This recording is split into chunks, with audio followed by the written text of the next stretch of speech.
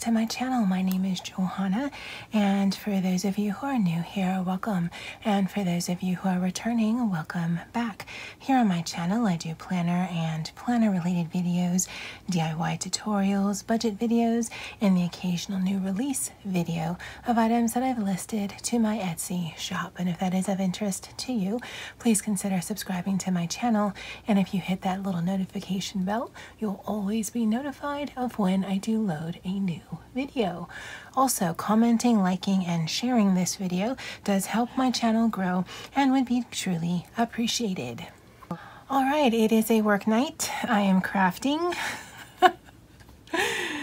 Yep, it is what it is. So what we're going to be making today is some envelopes that you don't need any special tools. Although if you have the envelope punch board, then by all means make it with that. It's just probably a lot easier. But if you don't have all the tools, or you're doing this in a group setting and not everyone has the tools, if you're doing it with kids or elderly or just whatever, I think this is going to be a really quick and easy project that you can do. You can also do something like this for a craft fair. Once I've shown you how to put it together, I'll actually show you a couple of different variations that I've made. So what you're going to need is 6x6 paper. Now, if you already have it cut down like this, super convenient, awesome. But if all you have is 8.5 by 11 or 12 by 12, then just get a piece that's 6x6. And that's for any of the videos that I've done in the past where if you don't have a 6x6 paper, just get it to that size, and then you can start along with the craft. Now, you know that I have quite a few of these 6x6 paper pads, but the one we're going to be working on today, whenever it is for you, is with these fall autumn type ones that my mom bought from Target last year. I haven't been to Target since all the new fall stuff came out, so I don't know if this is something that is available. Again, it isn't inherently for fall, this particular craft. It's just this one, that's what I'm going to be doing it for. But in the other examples I'll show you at the end of the video, I can show you why it doesn't inherently have to be for fall. So you're going to just want to get 2 pieces of paper. One is going to be for your envelope and one is going to be for your card. So we'll get these 2. And the good thing about these little paper pads, whatever style you're using, for whatever occasion you're using it for, typically they usually match. So even these 2 I could use interchangeably between the 2. All right, so I kind of like this for the card, so we're going to use this. Now again, if you have the envelope punch board, what we're going to be shooting for is about a 3.5-inch envelope, because a card is really easy to make, but it's the envelope that, if you don't have the special tools, can sometimes be intimidating. But I'm going to tell you it's super easy. So what we're going to do is, I have a pencil. For the very first one you make, you're probably going to just want to make your template. And I've actually used all my templates, so we'll just do this together. Now you have your square-inch piece of paper here. I want you to turn it to the side, and I'm sorry, it's probably hard to see because it's on white, but hopefully you'll be able to see what I'm doing. And basically we just want to draw a line from corner to corner. Now this is a handmade craft. It doesn't need to be absolutely perfect. And all of you mathematicians out there, if there is an easier way to do this, then definitely do it that way. But this is how I've been doing it. So basically I just want some lines that I can see. And I'll put that to the side, get out an eraser.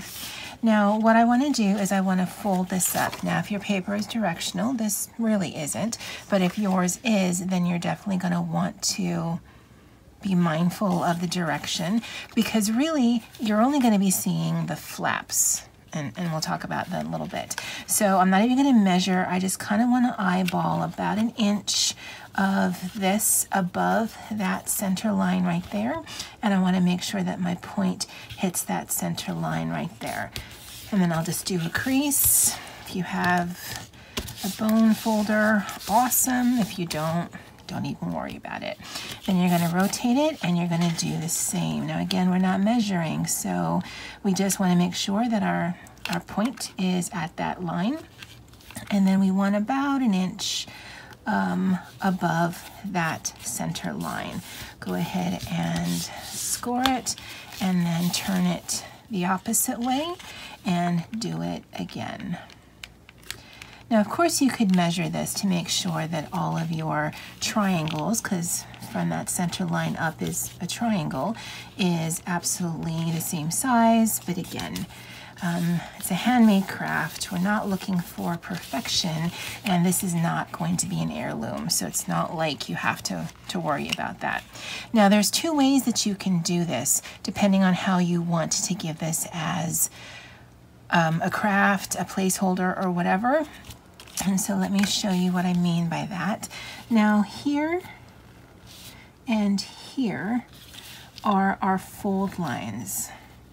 So if I fold it up that way, that makes that fold line, and then when I fold it up, it makes that fold line. Now, I think it's better to cut those out because that just adds unnecessary bulk to your project. And so there and there. Now, if you wanted to make this into a true envelope, then you would actually fold this down into whatever size flap you wanted. So long as the envelope is bigger than 3 by 3, then you're good. And we are at 3 1/4, so we're fine because the little inserts we're making are 3 by 3. So if you made it into an envelope, then again, you'd want to fold down and you'd want to cut off those pieces because again, it just adds unnecessary bulk to your project.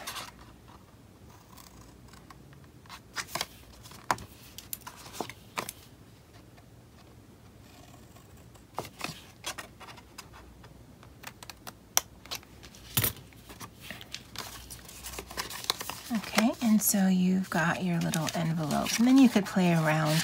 I actually like putting that flap on top because I think it covers those really well, but that's up to you. But this could be your template, and I'll show you the other way.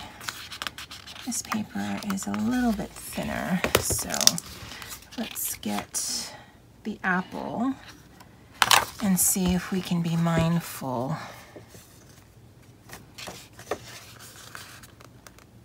of the direction, because that would fold up like that. And which one is our top? Does it matter? I think that's our top. No, because I can see the black. And well, what? Is that just the paper?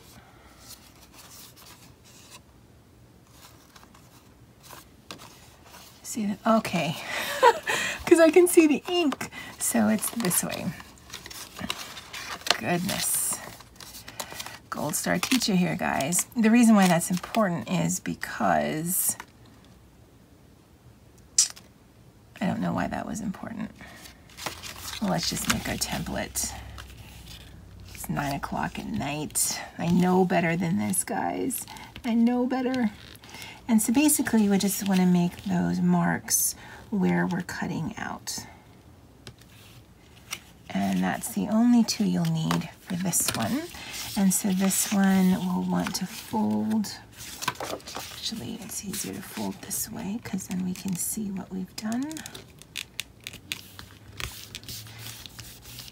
And the reason why you'd probably want to make the template is one, this will go a lot faster, but also so you don't see the pencil, because I mean, you can erase it, but you know, that just extra time you could be crafting. and then we want to fold it against that mark as well. And because it's a long enough line, you can get a reasonably straight edge. Again, if you have a bone folder, use that, but mine is tucked away. So I'm just going to use the materials that I have, and I'm going to fold it so that I get a straight line based on that line, and then I'm going to cut it. And I think it's easier to do it that way than the other way, where you cut it and then you fold. Although, to be perfectly honest, I didn't try it that way, but this just makes more sense because I can see the lines. And so cut that out.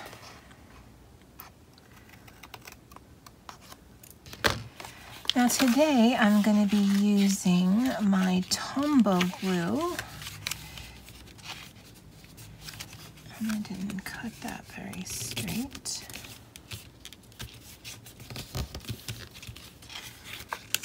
Now, as I tell you in all of these videos, when you do yours, take your time, enjoy the process. Don't do it before bed.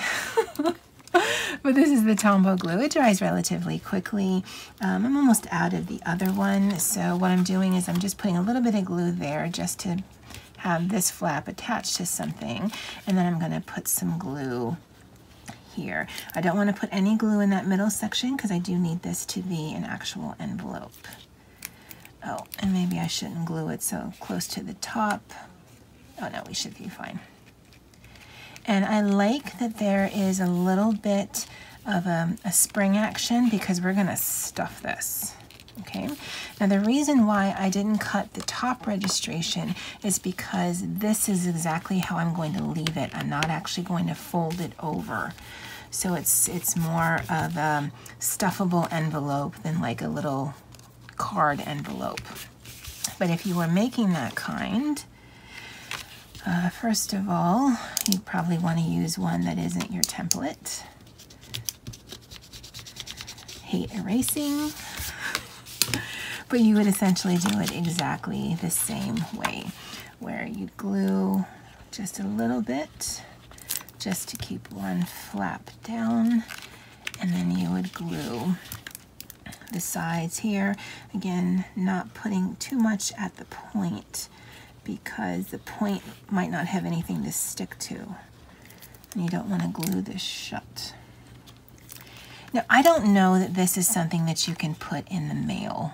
I don't know, because it's such an odd size. I don't know what kind of postage this would be, but I think this would be a great little treat if you were making it as a group, if you were making it with your class, if you were making it for a craft fair, for your co-workers, for whatever.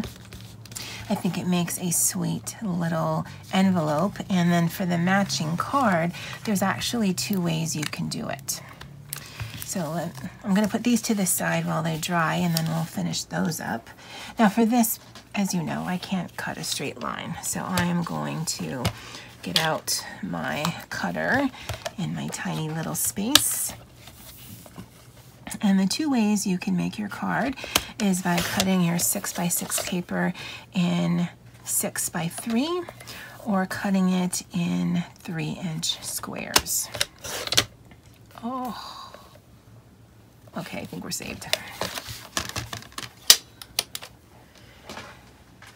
And then you can either choose to give an actual little card that folds,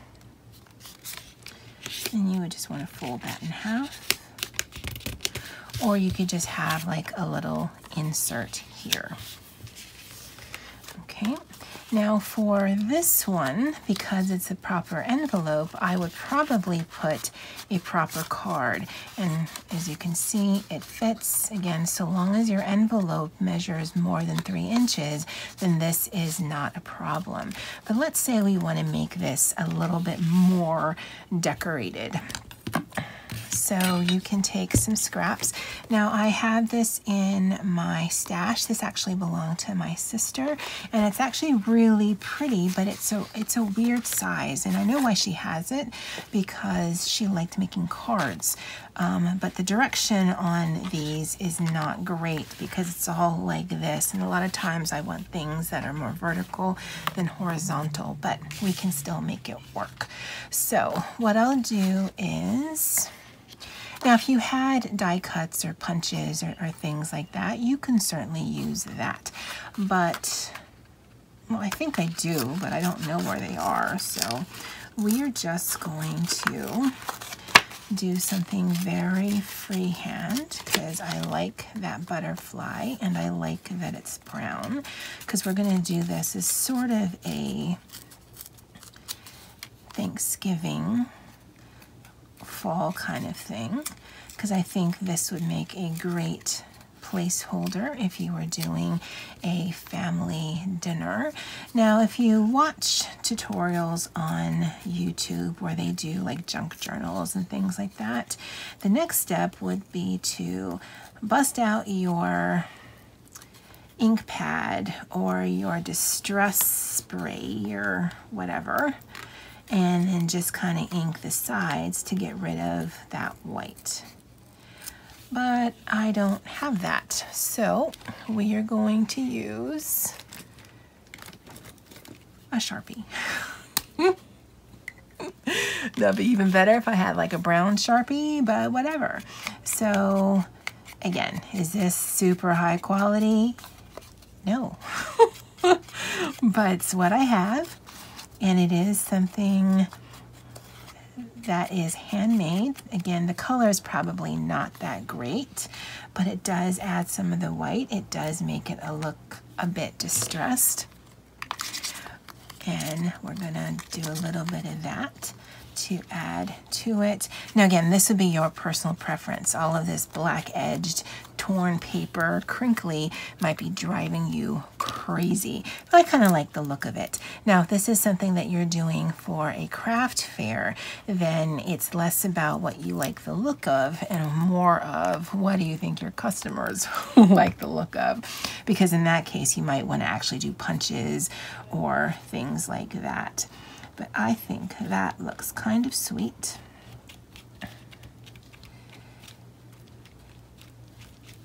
And I put it off to the side because I did want to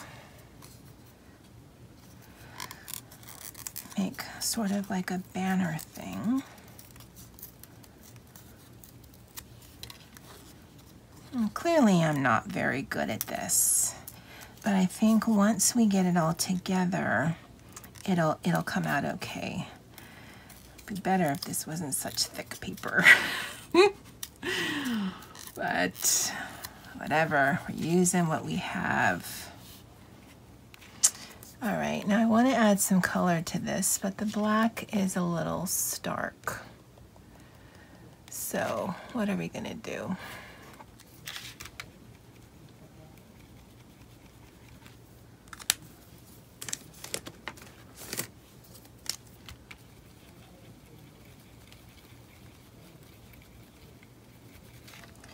And I'm just using some colors, as you can see, on a plastic. I don't know that you can actually see anything on the plastic, or if the glare is insane. Add a little bit of black. And then try not to make too much of a mess. I'm gonna just pour a drop of water. Now again, if you're mass producing this, you probably won't want to do this part. But again, if you're doing this as a craft with a group of kids or some elderly or your church or your work, then you can just be creative with your stuff, because you may not have full-on craft land at wherever it is you're doing this.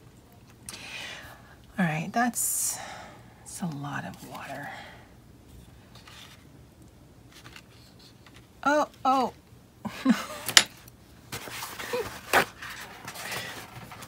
Okay. know if this is going to work the way I want it to, but it's certainly making a mess. All right, let's get some color before it all dries up.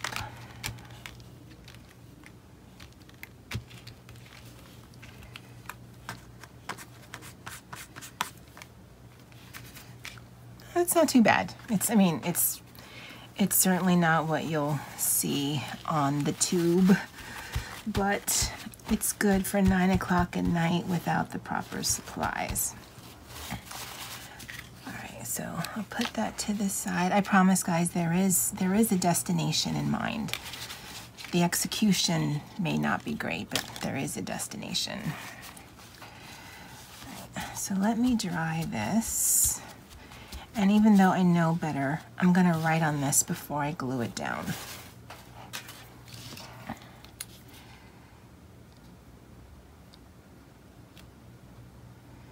Now, if you were doing this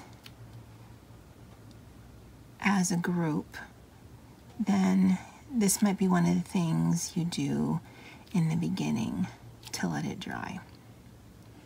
And then you can write on it. But that little technique did take away a little bit of the starkness of the white, so that's good. And yeah, I think we'll put that to the side there. Again, the execution's not great, but I think you guys can see what I'm doing. Okay. So we're going to just sort of collage that.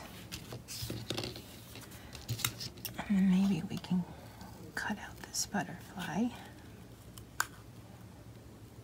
Now, the ones that I'm going to show you at the end of the video, so, you know, if you're still here, please stay tuned for that, are definitely less artsy, but I think just as viable an option, but also just as cute. Because I really am digging this. And we'll just put a little bit of glue. Again, as a craft fair project, this is definitely something that's too time consuming for what you probably can get for it. Because I'm thinking, depending on what you're stuffing inside of this could be $1 or $2 or $3. But if you're taking this much time on your project, then you'd need to charge more, and then that's just not effective because people won't buy it. But I think this would make an excellent little craft if you're doing it as a group function, or if you're making something special as place settings. And for this one, let's see if we can find something that's less fussy. I like that.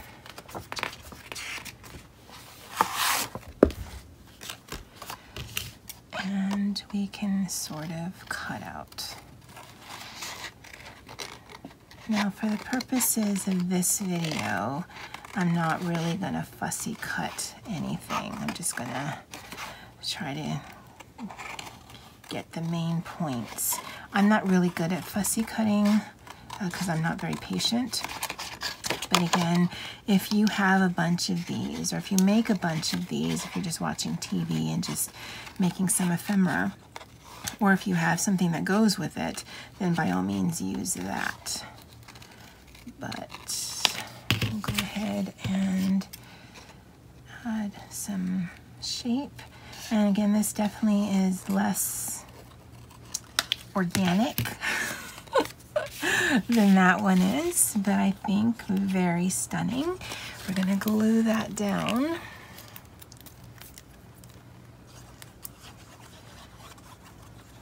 Because this isn't meant to be closed, this really is very just free for decoration.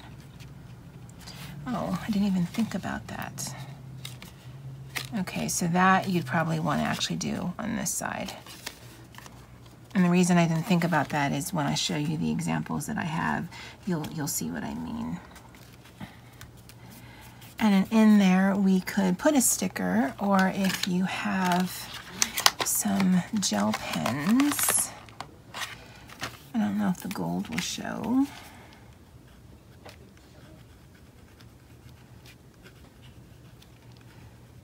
thankful for you. I don't know if you can see that, but I think that looks kind of sweet.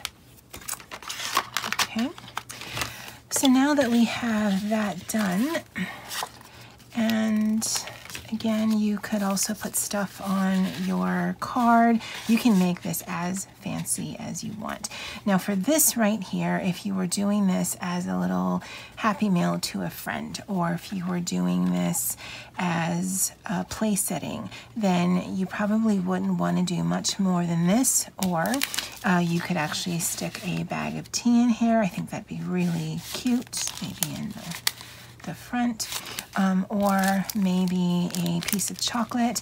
Now I'm not going to say that I had some Ghirardelli here that I could have put inside here. I'm not going to say that was a thing, but it was delicious. So I do have these York peppermint patties that fit in. Again, you'd want something relatively flat, so a York peppermint patty, a Ghirardelli square, a Godiva square if that's in your budget, and then that just closes really nice. And then you could put like a name tag on here and then put this like on your plate if you're doing this as a place setting, if you're giving this to friends at work. I mean, again, however you decide to do it, this is, you know, nice and portable. Again, the decoration you probably want to do on that side. But for something like this, which honestly I'm digging, you could put a tea bag in there. You could put your little card in there. You could put, well, maybe not a Halloween themed York peppermint patty, but you know, you could put that there. This is some coffee that my folks had brought back from Germany. If you have the Via coffee from Starbucks, that would fit as well. Again, we're not closing it, so it doesn't matter if it's kind of bulky, yeah? And I think that looks really sweet. And then you can put it in a clear bag, and this bag measures 4 by, I believe, 8.5 or 8 1/4. And again, I think this makes a really cute favor. Now you could top it off if you wanted to. I kind of like the idea of leaving it open like that. But again, if you're doing this for a craft fair, then you're going to probably want to make this look as professional as you can. But I think that looks really sweet. I love how that came out. I'm not going to lie. But let's say you wanted some other ideas. Let me get a clean surface and I'll show you the other two that I've made. All right, so these are some of the other ones that I made just to show you some examples. Again, I don't know why, but I like the idea that it's open on the top. Now this one is a Christmas themed one. Now I had all of this in my stash. If you're a crafter, then you just have stashes of things. I have tons of pencils. I don't know why. I don't like to use pencils, but I do think they're fun to give away, and they're definitely fun to craft with. Here is a sheet of stickers. This is a little Santa ruler. These here, I know that I found in Walmart last year, and they were in the party favor section. And then again, you could choose to do 2 methods of your card, either a actual card or just one like this. This does give you, like, you can make this a little gift, and then you could do a little bit of journaling or sentiment inside it. And all this is just some cardstock. This is the Martha Stewart 6x6 paper pad, and then some of these gift tags. And I think when you put it out like this, it makes it look really sweet. And then that's all stuffed in here. Again, you could add a little piece of chocolate. Now, I just wanted to show you the difference between the two. I'd actually only add one, but you can choose which method of card you wanted to do. And if you wanted to, if, you know, they have these for the holidays, you could put a peppermint patty in there. This actually stuffs rather well. Or candy cane, that actually probably would look super cute in there, but I don't have any. And then again, so long as, because if you can see, the cards aren't the same size, the envelopes, and if you're making that template like I showed you, then all of yours will be exactly the same size as your original. But I think that looks super sweet and would be great as a craft fair item, or as a gift for a coworker, or for a coworker's child, or if you're doing this as a group activity for your church or your temple or whatever. I think you can make it work for whatever the season is or whatever the occasion is. And then for Halloween, I have the exact same kind. Again, open at the top. This one has a coordinating pencil with the little York. Again, the 2 cards, depending on what style that you wanted to do. And then I had these here that I found in the stationery section where the greeting cards are, not necessarily by the Halloween stuff, but there are 2 little sticker sheets in here that I just washi on because I wanted to have you see them. And they're washi in a way so that it doesn't affect any actual stickers. And there's 2 sticker sheets. And because I had the black washi, it just actually kind of ties. This I just cut and crinkled. I did some lettering, and that's also black Sharpie. Card would go in here, whichever one you chose to do. And then the little candy. And then the pencil.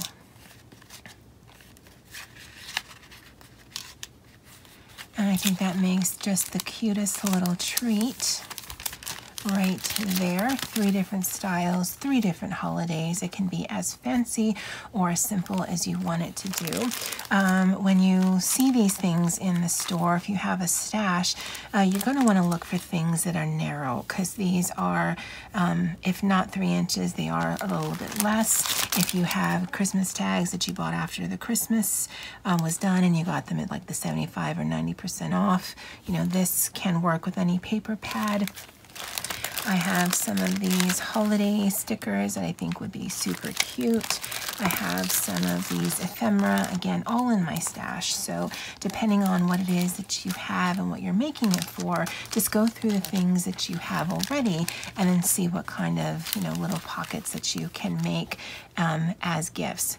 Although, at the very fundamental of it, just the little card and the little envelope makes just a super little sweet sentiment if you're mailing something to a friend. All right, guys, and I don't know if I said it, but I think this is craft number 7 of my craft series, if you're still here. Let me know what you think of these. I think these came out super sweet. I'm actually going to have a York peppermint patty before I go to bed. And that's it for me until next time. All right, guys, thanks for joining me on this journey. And as always, aloha.